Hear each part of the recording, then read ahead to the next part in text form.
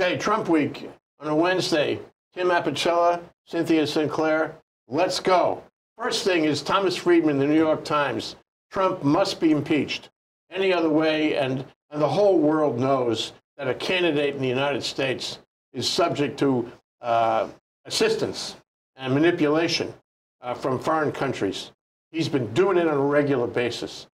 This is awful, not only because it skews the result of the vote, but because the winning candidate who has taken this kind of favor, I use that term advisedly, from a foreign country is beholden to the foreign country. There is a quid pro quo there. And so you never know if your president's really your president. Does he belong to you or does he belong to them? Take a look. Thomas Friedman in his column in today's New York Times. The other thing I just want to mention is that we're getting into a kind of rhythm over gun violence in this country. It's not every day, it's every other day. And you can make a chart. It must be going up like that. And all these deaths, and there was the shooting involving a kosher deli yesterday, and the police chief in New Jersey, or was it the governor, and some official in New Jersey said, this is an anti-Semitic killing. This is a bigotry. And my God, we're having it every day with the guns in various places in the country. It's not one place, it's all over the place. No place is exempt. Okay, and the backdrop of that is Congress is doing, how do I say this? Nada, rien, nothing. Congress is doing nothing. And so it's kind of interesting that the Democrats now support a new trade agreement. They call it a miracle negotiation between the U.S. and Mexico. What's that all about? We're in the throes of an impeachment process that's white hot. Why are the Democrats now making love, if you will, with Trump? Anybody have an answer for me on that one? Because they don't want to look like all they do is impeachment, because that's what they've been being accused of. Tactical error. They're trying to show that they're doing more than just impeachment, which is dumb. It's really the Senate that's not doing anything. You know, the House has sent them more than 200 and some odd, I think, bills that they have sent, bipartisan bills, that the Senate will not take up. Not a smart move. What do you think? I agree completely. Yeah. They've got to get their attention off the impeachment. That's why they want to wrap this up before Christmas, get the vote in. And they don't want to be seen and perceived by all voters, not even in the red states, but also the blue states, the purple states, that they're not fixated on impeachment. That's how they won the 2018 election in Congress, in the House, based on policies and things that matter to the voter. I hope you're right, and I hope it has that desired effect. But frankly, you could take that to say that Trump is being reasonable. Not so much the Democrats are being reasonable, but Trump is being reasonable. So he's an okay guy. All we have to do, Democrats, is negotiate with him, and we'll have reasonable results. The problem is it's a distraction on both sides. And I don't think Nancy Pelosi's strategy was any good on this. We have to focus on what Thomas Friedman had to say. Yeah. Okay, let's talk about the Inspector General report, because I'd like to sort of preface that by saying, is that really important, or is the impeachment it's a distraction, Jay? How many months have we been at this table? How many months, knowing full well whether it be the Mueller report or any kind of impeachment discussion, inquiry, and now potential vote, that we knew Donald Trump was going to do something to distract the attention away from this? Need we say more? Is it coincidental that this report's coming out exactly at the time that this is being looked at? This vote is going to take place? It's a distraction. And we've been talking about it. We predicted it. And here it is. Well, he's controlling the agenda in the media. And then with William Barr and a ridiculous remark about how he doesn't accept the Inspector General, and then Trump putting down the FBI yet still again. I mean, it's destroying the credibility of the organization and the federal government in general. I just do not understand. There's no benefit. It's a lie. It's just one of his many lies every day. And at the same time, it's the top of the agenda. If I was mainstream media, I wouldn't pay attention to any of it. The issue, the story is he's being impeached, as he should be impeached. This is a historical moment. It is, lest we forget. And not only, we've had other presidents impeached, but not for this kind of stuff. Right. So this is truly a historical moment. And you're right, the media should be focused predominantly upon that. I agree. You know, what I've seen too, the Republicans are saying over and over is that the Russia thing would not have even happened, right, if it wasn't for these FISA warrants. That was a little bit of a mistake from that, right? And that's ridiculous. But really what the report has said, that there was no sign of impropriety. There was no sign of bias against Trump. None of that. So in a way, I think it's kind of good that it's coming out right now, even though the Republicans are twisting it to fit what their narrative is and what they want to say. It's the same thing as Barr's comments after the Mueller report.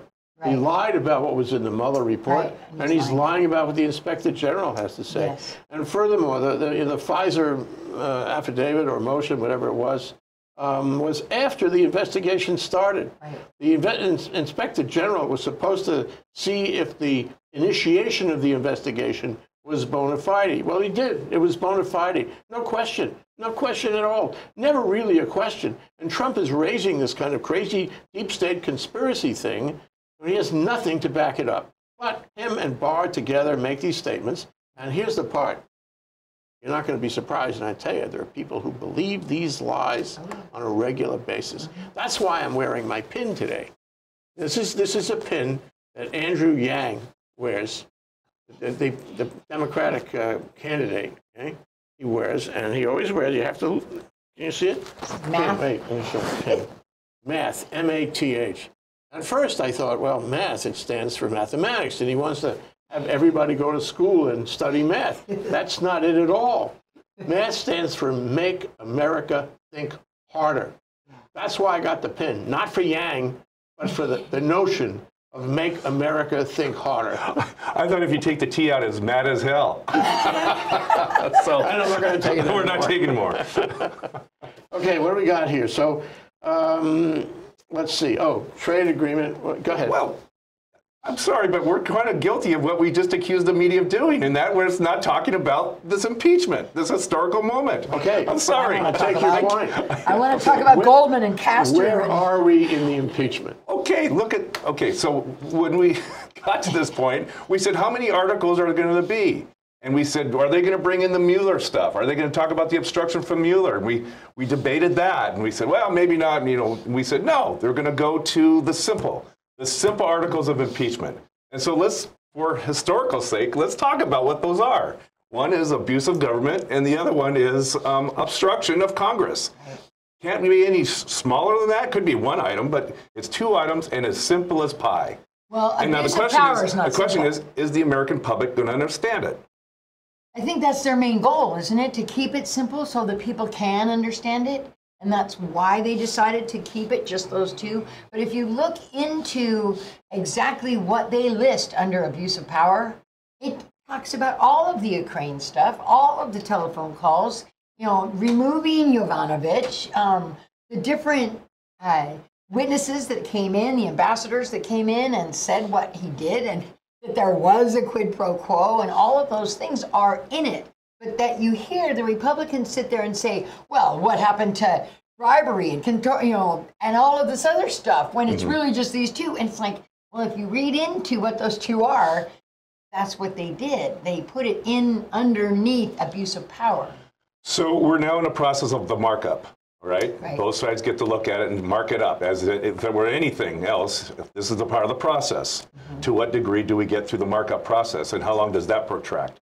Any guesses? So they're having debate on it, today, tomorrow? Yeah. Right. And McConnell has come out and said he's not going to do it until after the first of the year. There will be no trial in the Senate until well after the first of the year. And until maybe even this next report comes out from Durham about the IG stuff and the Russia stuff. Well, let's go back to the skinny versus the broad thing.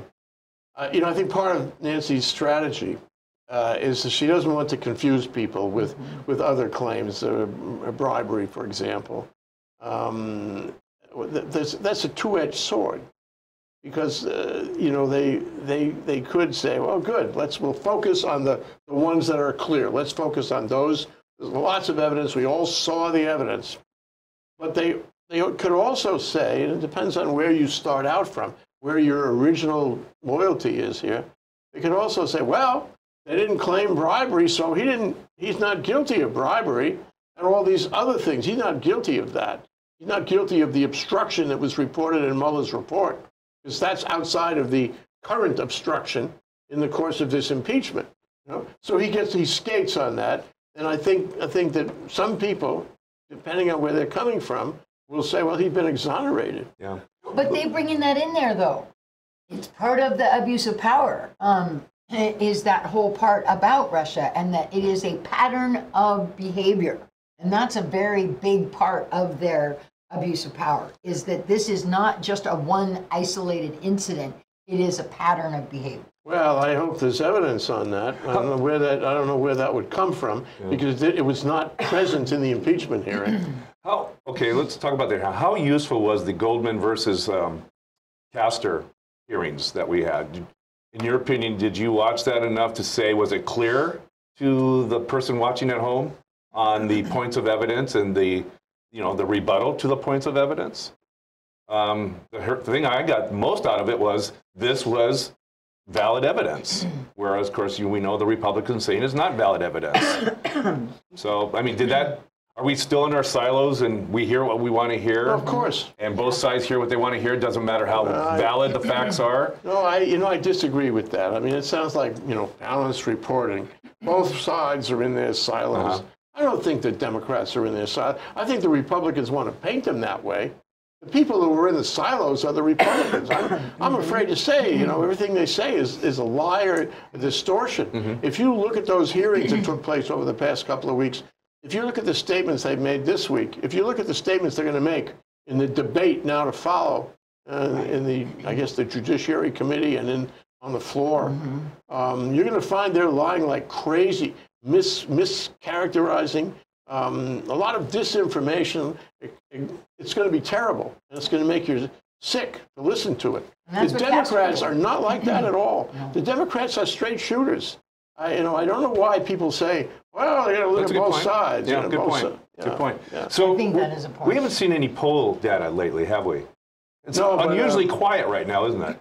It is. I've seen 2 references to polls over the past few days. One reference was that as the impeachment hearings have gone on, Trump has actually gained in support. And I saw another one where the reference was that he is losing in support. Okay. So I would say it nets itself out, and it's probably no big effect either way. On the other hand, let me offer this thought to you guys, is that the public is a strange animal. The public does not necessarily reflect in polls immediately. Sometimes it takes weeks, months even, for it to all settle in, for them to talk to each other, meet at the coffee shop, whatever they do to sort of solidify. I hope they do that. I hope they don't just go by social media and learn what they know from Twitter. That would be really bad, or Fox News. So I think we haven't really seen the effect yet of this event, this whole process on how people feel. It's still, it's still happening. The other thing is, some of these TV news series are, as I said, quote, balanced, and they seem to sit on the sidelines and watch it as if it was very far away, and oh, boys will be boys. There they go fighting again, But that's really not what's happening. Read the Friedman article. Our country is being taken apart every day. I fully believe that, and it's going to affect everybody in the country. Don't people realize that? It's not just a football game half a continent away. It's happening to us, all of us, to our government. It's the worst thing that's ever happened in my life in terms of the relationship of citizens and government. Isn't that an argument for conducting this impeachment in the first place? Even though it may be a disadvantage, when it comes down time for the election? But wasn't that the priority or the principle that this impeachment was supposed to answer, is that this was an affront on the rule of law and our Constitution? And to what degree is that being emphasized? Well, a little bit, but not a whole lot. No. That's why the 3 of us recommended to Nancy that she go ahead with the impeachment. I'm so glad she listened to us, too. You probably went on the basis of our recommendation. I originally said censored, remember? Remember I did some censored. Democrats, I read this Now they're going morning, back to that again. They're going back to that. Yes. Censure is not going to work. No. In fact, it's going to embolden him further. The whole thing, everything that happens emboldens him further. The country is at great risk. So, yeah. Well, for the record, I don't know what camera I'm at, but for the record, I came on board late. So you guys were ahead of me on that one. I fully admit it, and I came on late. Well, but your question is very good. So where's the stress? Where's the emphasis? Where's the emphasis in these hearings? Because, you know, Republicans get plenty of time to make their rhetoric, and it's all BS, in my opinion. And so, you know, where's the agenda now? The agenda's all mushed up. The priorities are not clear anymore. It's not clear, for example, that you've got to do impeachment in order to save the country.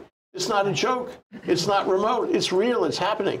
And it's not some kind of hit job. It's not some kind of political, we're just trying to take this guy out because we don't like him. Their defense. Okay, well, that's the whole thing. Let's admit, this is a public relations war. Yes. And on one side, they're painting it as a hit job. You just said it. Right. Okay, so who's winning the public relations war on this? I hate to say it. I don't think it's the Democrats. Even though they look better during the hearings, but the spin after the hearings seems to be taking the better, you know. Even in the hearings, they come, you know, the Republicans come up with the stuff, and you don't see the Democrats saying what I think they need to say. Furthermore, it's the press. The press, you know, we live or die. The nation, the republic, lives or dies by how the press reports this.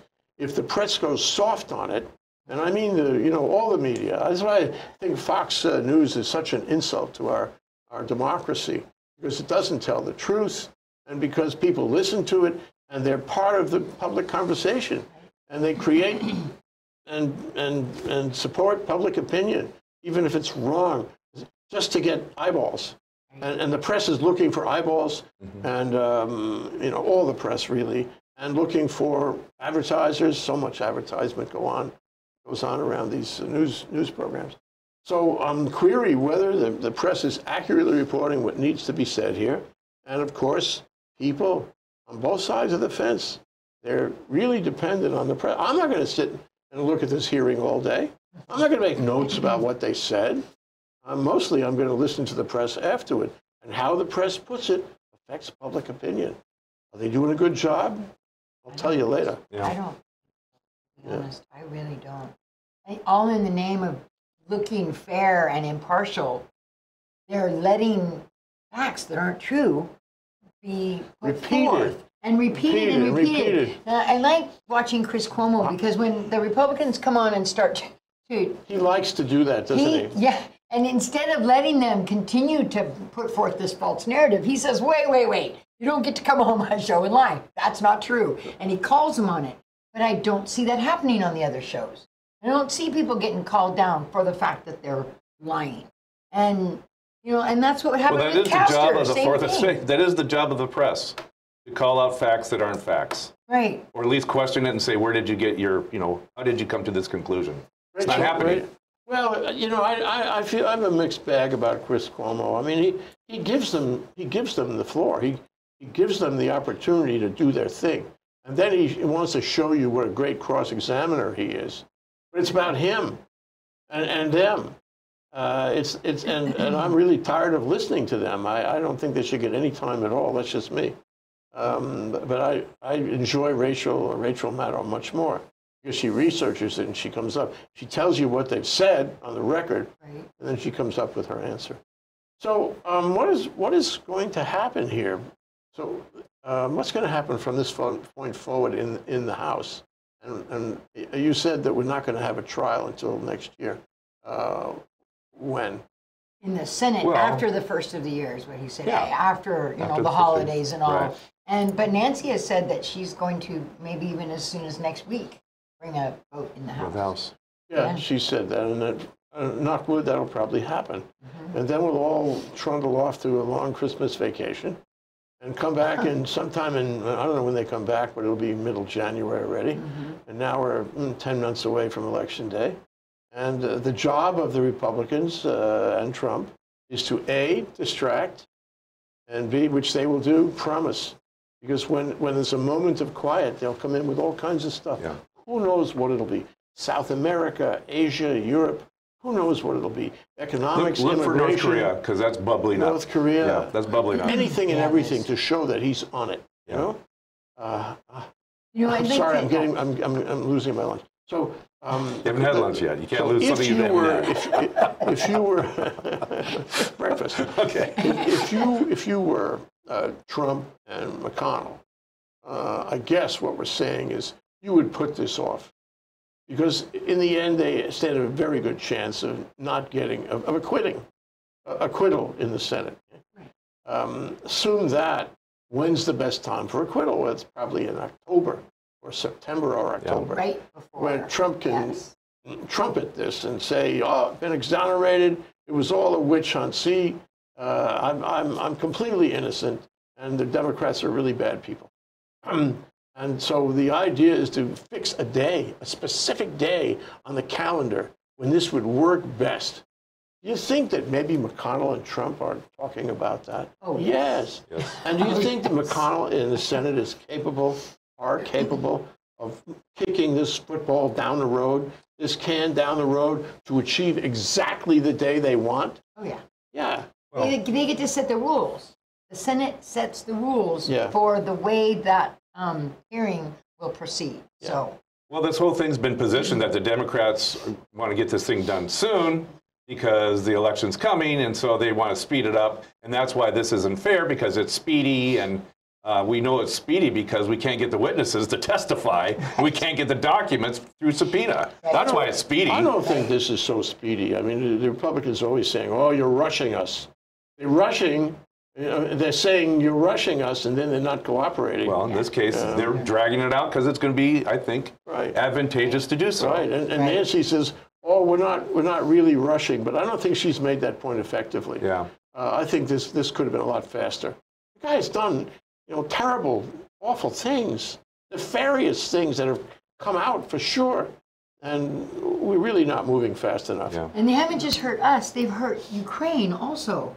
Because, I mean, they had to sit down with Putin, and his position was markedly weakened because of it. Yeah. Right? I mean, he just, and instead of Pompeo or somebody from America being there to help them, nobody was there. Trump is a compromised president. My point of earlier.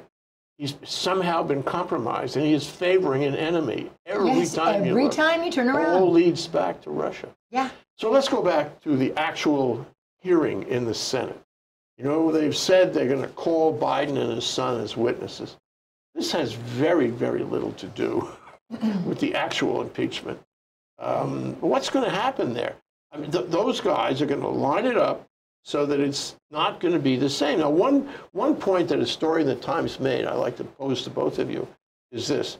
They said that there's a problem for Trump in the Senate because he can't, if the Senate wants his documents, if the Senate wants his witnesses in the White House, those people, the same people who refused to show up or provide documents in the House, it's very hard for him to say, "I'm not cooperating," because then it looks like he's obstructing the Senate too. Yeah. If he says, "Well, I don't think I'll come down and participate in this, it's all hogwash," I think it's harder for him to say that in the Senate. Yeah. So the question is, what's going to happen? Maybe the Senate, McConnell, tries to find a way around that by not calling any of those witnesses, by not seeking any of those documents. Right. That's what he's going to do. I think that's what he's going to do. I do too. Because it's the thing we talked about just before we went on air. An attorney should never ask a question they don't have the answer to before that witness gets in front of a camera, or a jury. I don't think he knows what any of those witnesses would say under, if the Democrats had a chance at him. And that's why it's just safer not to get him on the, quote unquote, the stand. That's going to be really interesting. And the rules are going to be interesting. I think the Democrats bent over backward to make fair rules, allowed the Republicans a lot of room. And then the Republicans took advantage of that, in my opinion. So the rules in the Senate are going to be determined by the Senate, aren't they? They'll be hard. Right. They'll be hard and harsh. And they'll just go, That's how it is. Yeah, and they'll get away with it. And they'll get away with it. I'm telling you. Where are you going to go? But remember, I'm trying to think back. In the actual trial, okay, they do have a judge. Yes. In the actual trial, it's Roberts. And, you know, Roberts is not completely predictable as a Trumper on this. He may not be a full-tilt Trumper in the course of that trial. That'll be a lot of pressure on him to make obviously biased moves in presiding over that trial. Wow, that'll be interesting. But it will also be structured to avoid an acquittal at all costs, and to avoid a conviction at all costs. Yeah. Okay, so where are we? Let's connect the dots here. Where are we here? We're 3 years post. We are in a complete tumult in the world, but the economy is good, and he is pounding on that. And we haven't heard much about immigration lately, and we should, because still happening. A 16-year-old boy just died. There was an article in the paper about some judge in El Paso stopped the wall. He said it was inappropriate to use military construction money, including military construction money from projects here in Hawaii for the wall, because that was a violation of the power of the purse and separation of powers. Right. But where are we? Something you mentioned earlier, Tim. We're kind of in a confusion here. We got so much going on, so many things are happening that even us guys are, barraged, and it's hard to keep yourself clear on this. What is really happening? Where is it going? It's like an amoeba with 100 pseudopods. I use that word advisedly. I love that. Well, I think by design. Right. I think by design. These tweets are coming out, in huge volumes. And how can anyone cover it? And I think that's the problem with the press, is that they're trying to cover everything. They're not just trying to select that which, what is the most newsworthy story of the day. They're covering everything, including, if you remember last night, the Hershey, Pennsylvania rally. I mean, they're spending a lot of time on that.